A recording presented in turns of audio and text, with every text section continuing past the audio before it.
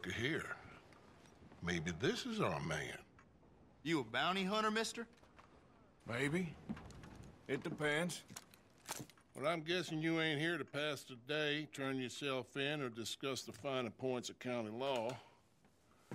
Then I don't need to know much more than that, till I got a reason to. All right. You smell that? This here's a livestock town, mister. Attracts delinquents and reprobates like flies.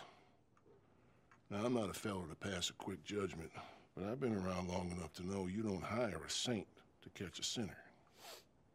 You bring me what I need, and I'll pay you well, and I won't ask no questions. So, what is it you need? Why don't you have a look at that poster on the wall over there?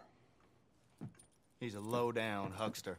He's been poisoning folks with his miracle cure from here to Annesburg. Killed more than Landon Ricketts without even pulling a trigger. Gets some kind of sick satisfaction out of it.